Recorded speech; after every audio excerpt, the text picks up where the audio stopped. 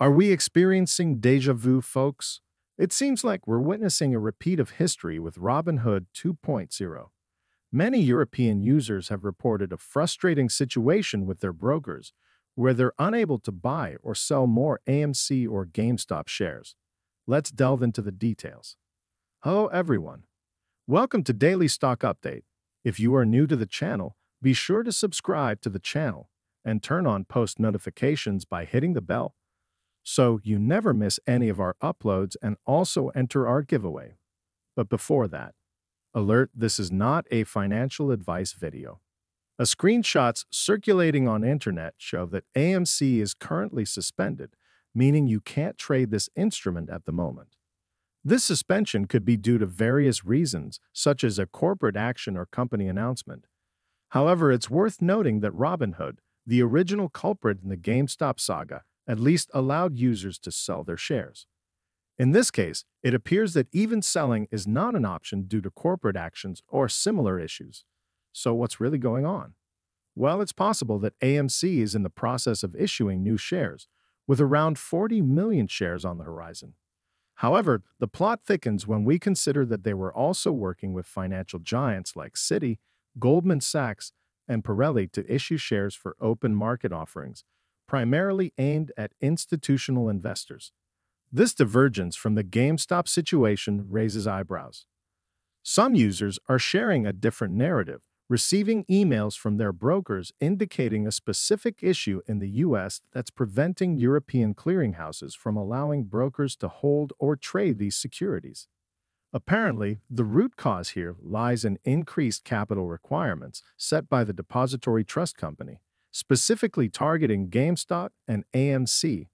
Brokers are left apologizing for the inconvenience, emphasizing that this decision was not made by them, but is rather related to new updates from the DTC.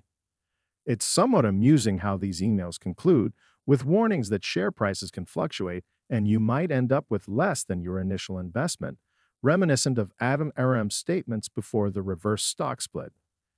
He had mentioned that stock prices can go both up and down, ultimately subject to the whims of the stock market. Now, with the filing of those ominous 40 million shares, cautionary words are once again uttered, warning investors of extremely high risks.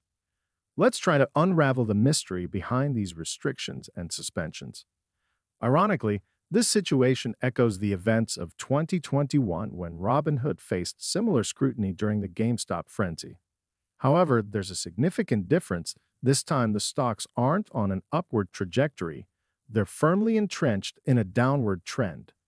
Some observers even note that they've never seen a stock maintain such a flat, oversold position on the RSI for such an extended period, an unprecedented phenomenon. One might think that with the stock down significantly, short sellers would jump at the chance to purchase shares or wait for fresh new shares from other sources to close their positions. However, it appears that the risk associated with making shares available for trading is a significant deterrent. It could imply that the broker is over-leveraged, providing more securities for trading than the backing code and cash reserves can support. This situation is reminiscent of what transpired with Robinhood when it was revealed that they provided excessive leverage and margin options without sufficient initial cash requirements. They had to raise billions overnight to cover the shortfall. While this could be an internal glitch or liquidity mismatch within the broker or one of the clearinghouses, it's crucial to note that this issue seems to pertain exclusively to GameStop and AMC, as reported by users. This makes it all the more intriguing. Friends, that's all we have for you today. What is your opinion about today's video? Get involved and let us know in the comments down below. Thanks for watching.